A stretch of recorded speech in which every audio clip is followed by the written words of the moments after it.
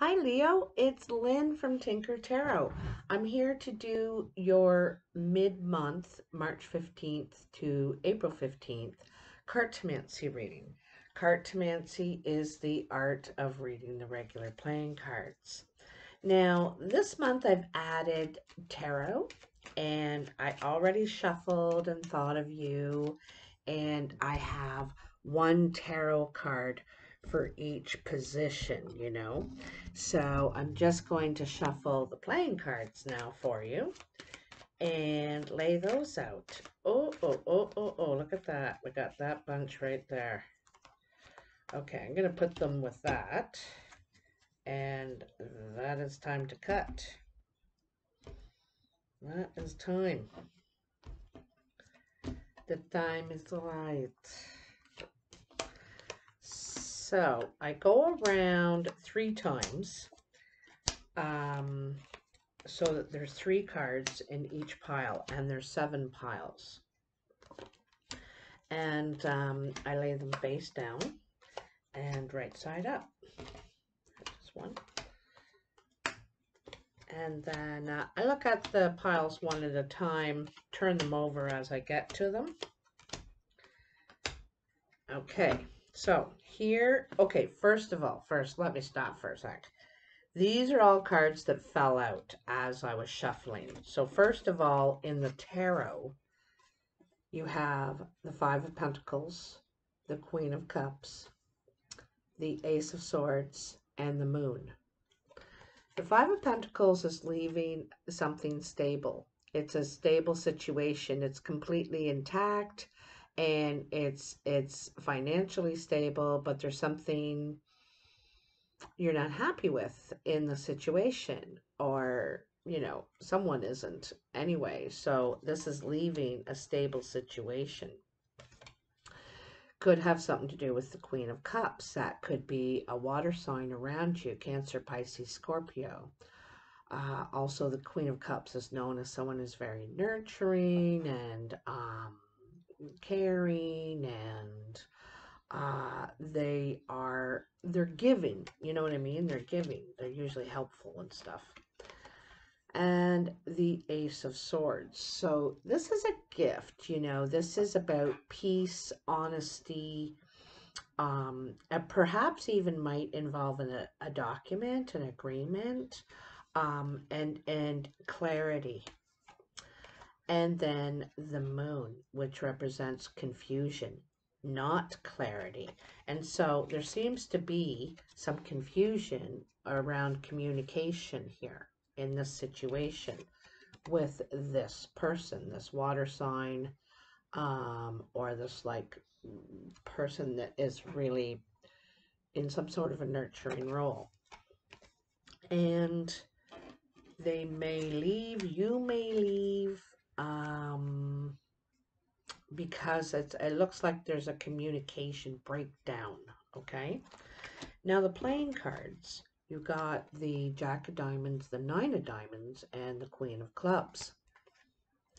So this is some sort of news, ambitious news, about being able to move forward with some sort of ambition, be able to make more money. Okay, so you may get news of a raise, or making more money. Another queen here. This is the Queen of Clubs. This is a brown or hazel-eyed woman. She's usually thought of as the friend. She's friendly, creative, chatty. This could be you, Leo. And so this is about news about being able to make money, basically being able to make money. Okay, it also could involve traveling. All right, could involve traveling. So here in the main, here you are now, here where we find ourselves, the present, you have the Three of Swords. There's something here hurting you, painful situation. You may feel caught in the middle. There could be something that's kind of boiling under, that needs to be brought out in the open, discussed, talked about, whatever, so that it can heal, you know. And so the Three of Swords is when you know the truth, or you're hurt by the truth, basically, is the Three of Swords, being hurt by the truth of in some way. Then you have the Seven of Diamonds, the Five of Spades, and the Four of Diamonds. Again, I feel like it's a loss in communication. There's some sort of, you know, it's good intentions. There's good intentions here, but there is a loss in sort of a faith or hope in the situation, basically, okay? And then that has led to indecision about the path forward, what step, where you want to take, you know. And it could leave some indecision about your financial stability. So, coming in, you have the Queen of Wands. So this could be you. It could be you, Leo. So, and there's the Lion right there. Or Sagittarius, or Aries, but it's probably you. Okay, so this is very much in your power, feeling confident, feeling in control, you know what I mean? Also ready to take action, ready to take action on something. I think you might be itching to do something, begin something new. You also have the Nine of Clubs, Five of Clubs, and the Seven of Hearts. This is really good. You could be getting more work or be getting more shifts at work. If you work for yourself or have your own business, you could be getting more customers.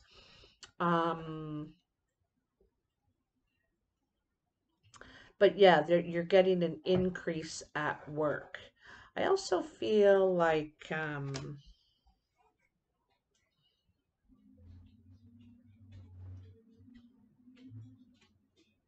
this is like, you know, it's making you a lot happier, that you have more work to do. You know what? For some reason, I feel like it's not just at work. You have more work to do in your life as well, okay? Above you, you have the Three of Pentacles. Okay, again, this is more work. This is people seeking you out, wanting you to collaborate, to maybe help them out with something, you know. Perhaps you're going to start a little side hustle, you know, some sort of a hobby that you're going to make into, perhaps start a business with it in some way, because people are asking your advice, you know, help on how to do this, how to do that. They're bringing their jewelry to you, their furniture. I don't know what it is you do, but you have a knack for it, and you're starting to get people realize you're a level above them, that you have more experience, more knowledge, just a like I said, a knack for it. Okay, so yeah, look at that. So Ace of Clubs, Five of Hearts, Two of Spades.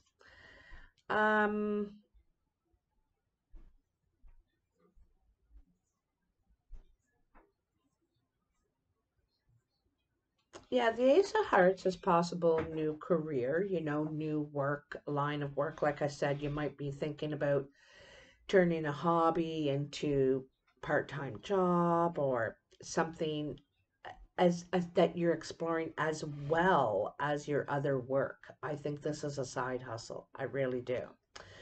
And I think that it's something you really, really like. You enjoy doing it. You could create really good connections here. I also getting the feeling there's something going on around the home. This could be something you do at home. Well, it would make sense if it's a side hustle, a hobby. Um,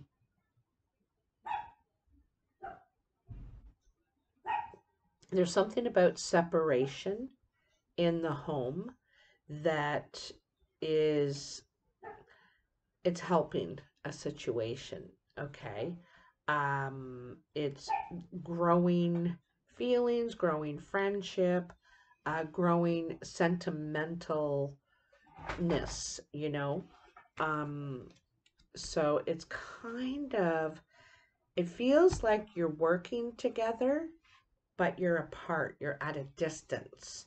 So, maybe they live in one city and you live in another, and you're creating this thing together, working together somehow, creating something new.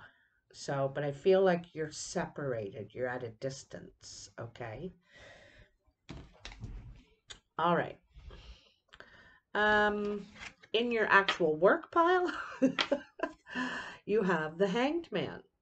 And the Hanged Man is, sometimes you're able to see a new perspective now that you weren't able to see before. And you could have been, the way you thought about something, behavior, tradition, whatever, kept you from seeing it. But it feels like now you're able to see this, okay? Here's the Ten of Hearts. And the Ten of Hearts is, for one thing, you've reached you're very happy about something, because this is the conclusion, okay? And I think it's the conclusion on not being able to see, the potential, the new horizon, the solution, the perspective that you need to see to move on, right? And to move on. And this also means that there could be a relationship coming to an end somehow, okay? So this is with a King of Clubs, a Queen of Diamonds, and the Ten of Hearts. The Queen of Clubs is usually a brown or hazel-eyed man. He's friendly, smart, creative. And the Queen of Diamonds is seen as the mature woman. She's usually older. She has gray or white hair. She's over 50 for sure. She could be the mother, the grandmother, maternal. Also, she could just be very experienced, have a lot of experience and knowledge about business and, just the world, right? Worldly in a way. So somehow there's something coming to an end here, the relationship coming to an end. And this enables some sort of new perspectives, a new there also could be some new path for one of you. Um, and sometimes, like, we can't see how something will turn out, you know what I mean? And so we're wondering if it will. Like, is this gonna turn out? I don't know. And so that perspective we can't see is, yeah, why wouldn't it turn out? It'd be all right, you know what I mean? Because we're seeing, oh, I don't know. So anyway, I think that you're able to at that point. The exterior energy is the Eight of Pentacles. So this is how others are seeing you or influencing you, and they see you working really hard, saving your money. You could be saving your money or building up your, like, material possessions kind of thing. Like, you might be building a house, having something to show for your money, or you're saving your money, working hard and saving for something. You have the Eight of Hearts, the Eight of Spades, and the Six of Hearts. Isn't that interesting, eh? Here it seems like there is good talk, bad talk. All right. So sometimes you can be very loving, and other times you can be very nasty. So it's good talk and bad talk, right? You may switch back and forth, or this is how they see you, all right? But you're progressing, there's,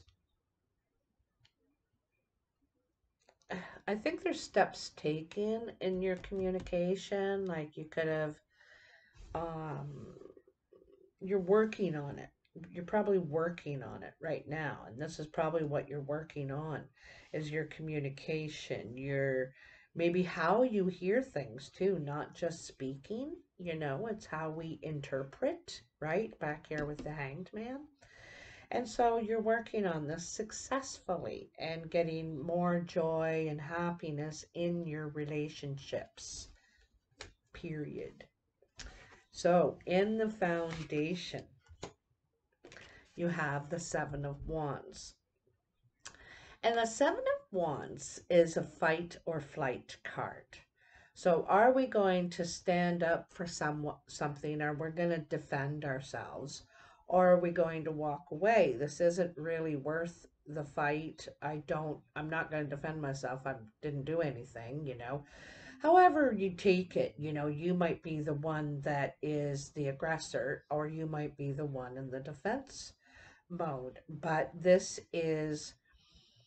you know, this is creative ideas, right? This is creative energy and creative ideas, and each person wants their idea to stand out above the other ideas, and so they're competing. They want to be the one on the top of the food chain, on the top of the castle, the king of the castle kind of thing.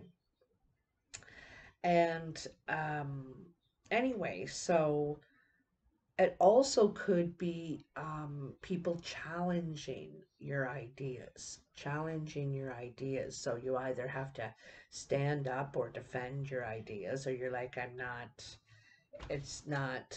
it either it's not worth it to you, or it's not a big deal. Okay, one or the other. Well, it was definitely a big deal. Four of spades, three of spades, six of spades. So it created doubt, it created obstacles, and there was some bad moves made.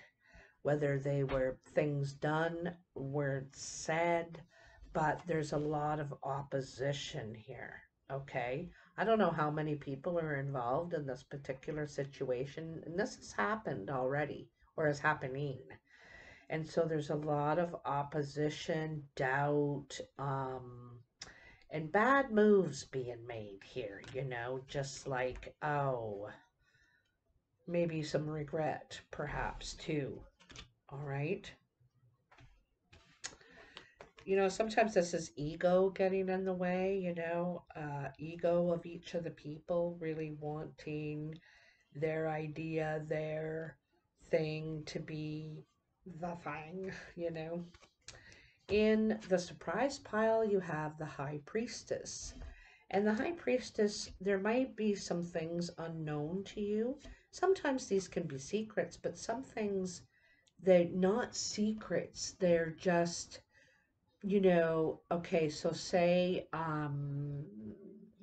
you didn't hear from someone for a while, and you thought, geez, are they ignoring me? Geez, like, that's not very nice. They didn't get a hold of me. But meanwhile, they broke their leg. They fell down the stairs, and their phone got busted at the same time, and they've actually been having a really difficult time. So you didn't know that. You were unaware of that particular situation. And I think this is the case. There's something that you're unaware of. The other thing, too, is that you may be required to keep a secret, not being able to reveal something that may be terrible, might be just family stuff, who knows. But you have to be able to, move on and live and enjoy life, even though this thing or have knowledge of something that is hard. So we have to leave that in a place, like they call our old stuff baggage, right? Like a suitcase. And sometimes we can put stuff like that in a suitcase, hypothetically. And we're going to leave that suitcase right there. And I'm going to go out and enjoy my life today. I'm going to have a good day. And I'm not going to carry that suitcase around with me today. I'm not going to. So the High Priestess is a little bit like that. She's also very intuitive. So you may Your intuition may be heightened at this time. You have the Nine of Spades, the King of Diamonds, and the King of Hearts. The Nine of Spades is usually something to do with our health, your health. Or you're in health care, like it's someone's health, okay? Could be a few people here. Um, it could be a few people. The King of Diamonds is the older gentleman. He's over 50. He's got gray or white hair. Usually has green, gray, or really pale blue eyes. But he's seen as the dad or the granddad, the mature man. And then we have the King of Hearts. And the King of Hearts is kind of the caregiver, or the Queen of Hearts. They're the nurturing, they take care of. You could be taken care of. You could be asked to take care of someone in particular. You could be going to their home. Maybe nobody knows about this. You're keeping this quiet. It's a side job. Remember I told you there might be some sort of side job that you're being asked to do. And so you may be asked to care for someone in particular. They like you, they feel good with you. Or this is happening for you. I don't know, Leo. But I feel like there's something that you got to keep secret. You can't reveal this to for some reason. I don't know. It's something maybe you don't want others to know, or something like this. This is going to surprise you. You don't see this coming. So you're looking at me like, what are you talking about, Lynn? I'm not doing that, but yeah, it might be. It might be. Just don't know.